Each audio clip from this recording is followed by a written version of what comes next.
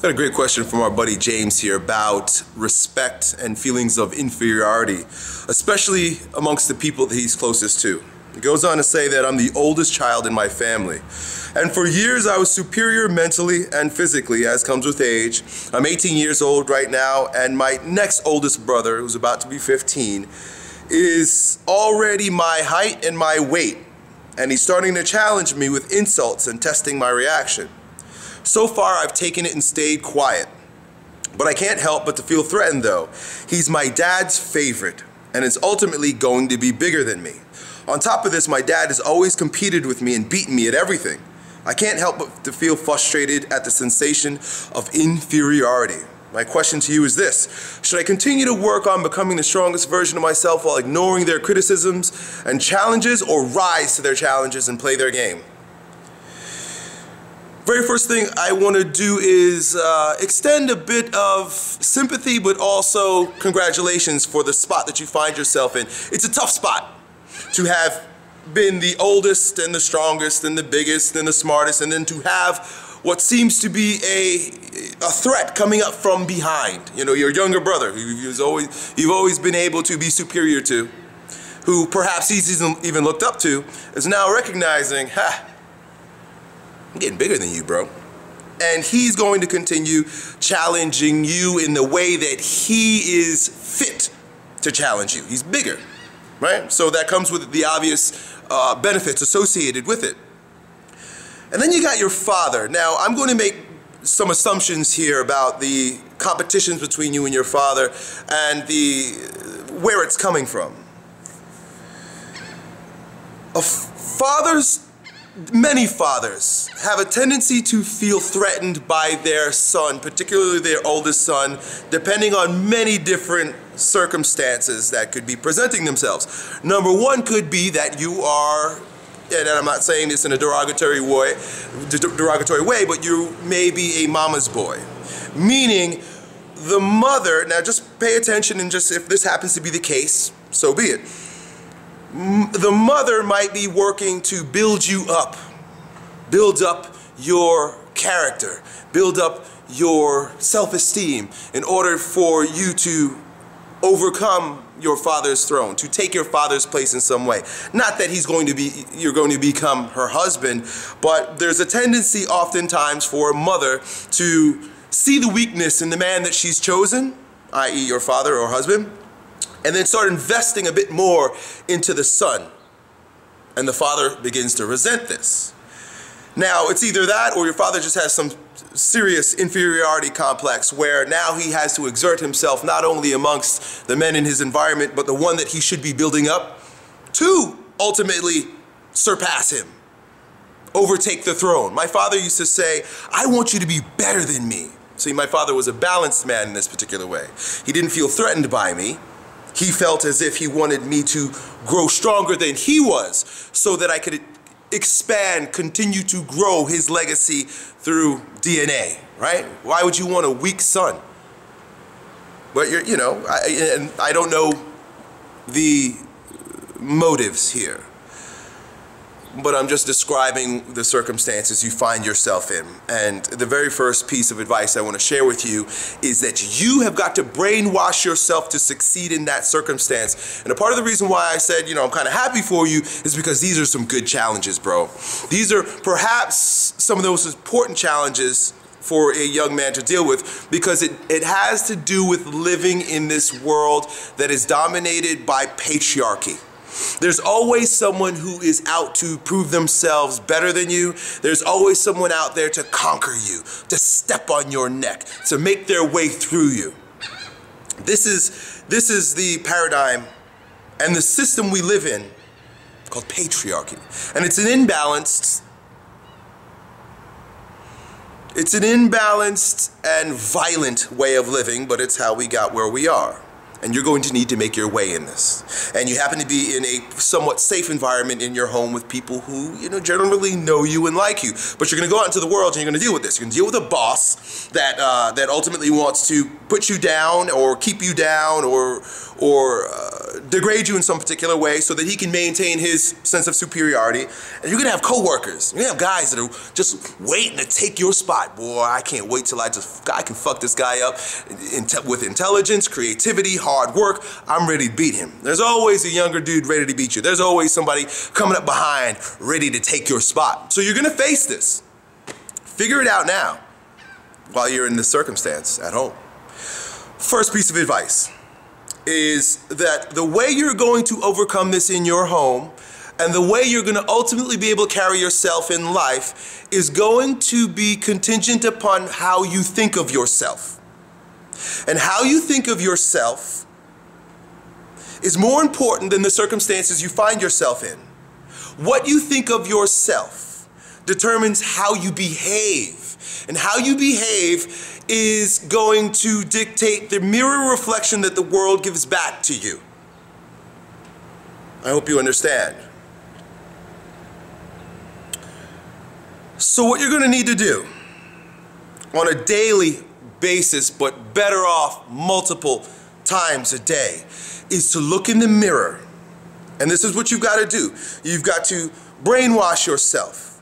And you brainwash yourself by making cognitive, concrete statements that you drive into your implicit memory through very emotional affirmation. So you're going to look in the mirror and you're going to look at yourself. You're going to nod your head. I would invite you to begin breathing a little heavier, rocking back and forth like you see me doing right now. This is a position of power, readiness. And you're going to say to yourself, I am whole, perfect, strong, and powerful. I am whole, perfect, strong, and powerful.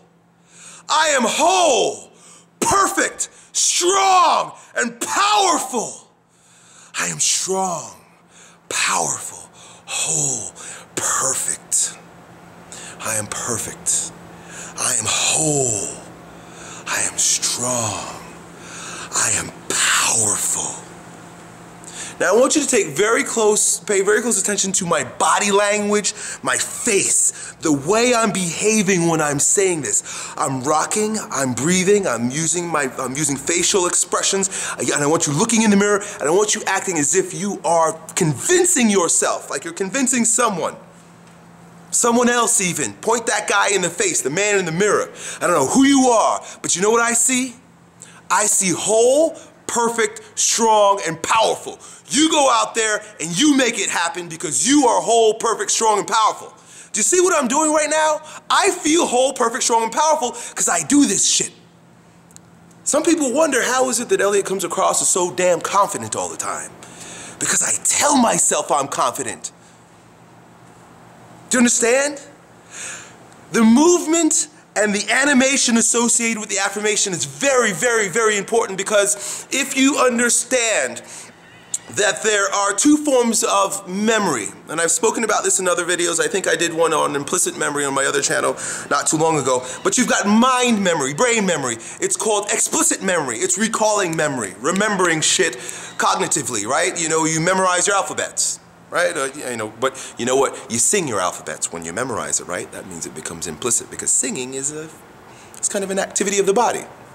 Let me think of another one. Your times tables. You memorize your times tables. You memorize your home address. You memorize shit. That's happening up here. But there's another memory called implicit memory. And implicit memory is kind of like when you learn how to ride a bike, right?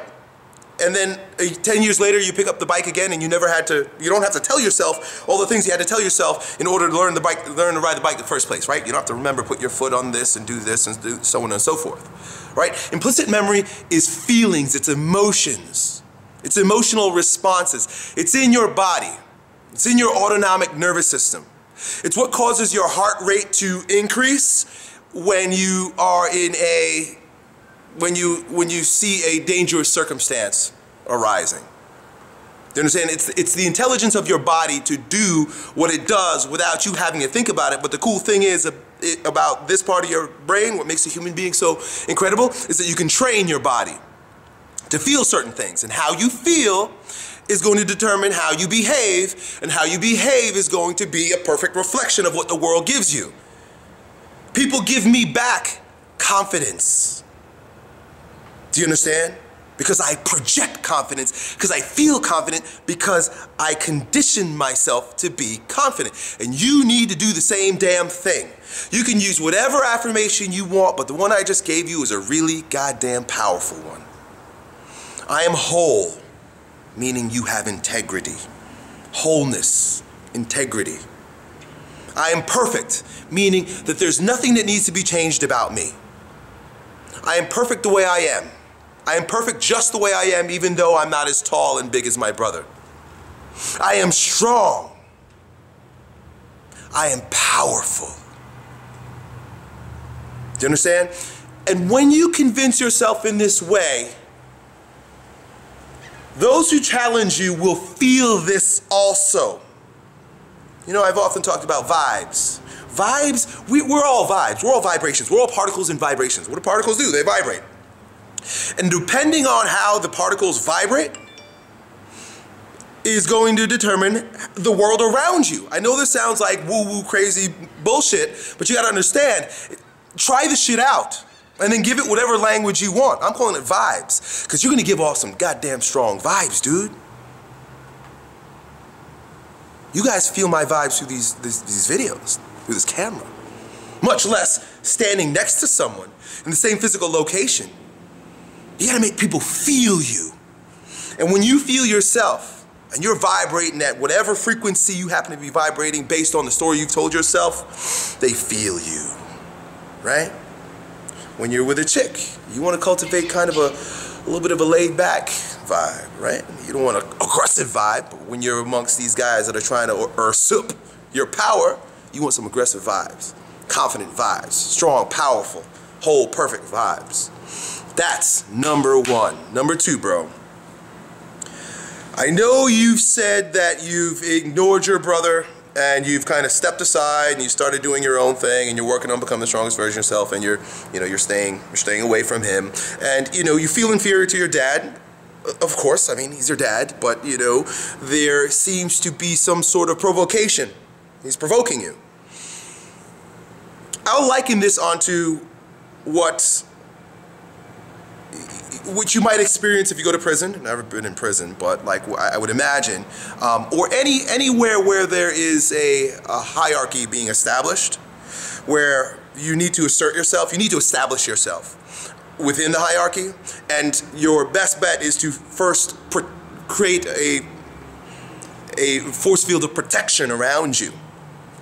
And that's not an easy thing to do, because that force field is determined by the amount of respect that you can gain. Now, feeling good about yourself is one thing, sending out vibes is another thing, but action sometimes, oftentimes, all the time, matters big time. So you'll probably have to do this just once with your little brother. Just once. I would invite you first to warn him. Warn him this way. Let him know that you respect him. You get what you give. Listen, dude, I respect you. And I also recognize that you're getting bigger than me. But remember that I'm your older brother and I don't appreciate the way you're behaving right now. And I'm going to ask you to stop. You look him in his face, make sure he understands, and then make sure it's done. And if he agrees, okay, cool, I'm done. Recognizes you don't like it, and you look him in his fucking eyes. You gotta look people in the eyes, man. Make sure he understands. Send out those vibes, those powerful vibes. He might back down and never come again, but that might not be the case. He might come back. There's a good chance he might. Then you have to fight. You gotta scrap. You gotta scrap with him. You gotta just pop in the face one day. Tell him, I'm gonna punch you in your fucking face right now. And if he keeps acting goofy and silly, like, ah, fuck you, pop him right in his fucking eye. He's your brother. You're supposed to punch him every once in a while. He's your little brother. And he's got to remember that he has to respect you. Not because you're older, but because you deserve the respect. You don't deserve respect if you don't put your foot down. If you're putting your foot down. If he's a little bit bigger and stronger than you, if he happens to be a better fighter than you might want to give him a cheap shot. Break his fucking finger. He ain't coming at you again. Go to the hospital when you break his finger and give him a gift and say, hey, look, man, I did what I had to do, but I warned you. Don't do it again. Right? Bite him. Okay? Your father, a little different. Circumstances are a little different, especially if you're still living in his home. I would invite you to just have a talk with him the same way you did first with your brother. Explain to him, look, Dad, I respect you. I'm getting older and I don't appreciate these challenges. I don't appreciate your provocation. And I'm just going to ask that you please, with all due respect, keep offering your respect. With all due respect, I would like you to stop.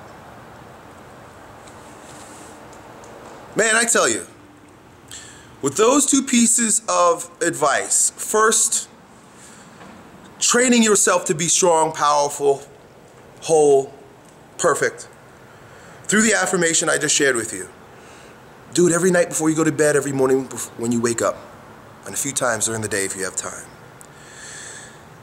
And by putting your foot down and expressing your conviction about the circumstances with your brother and your father, you will win this battle that you're supposed to face for your own character strength, and you will have tools that you can carry out with you into the world so that you will always be able to dominate, to win, to succeed, to be the strongest version of yourself, to cultivate all the character strengths you need to hold your ground and to move forward in life. Done.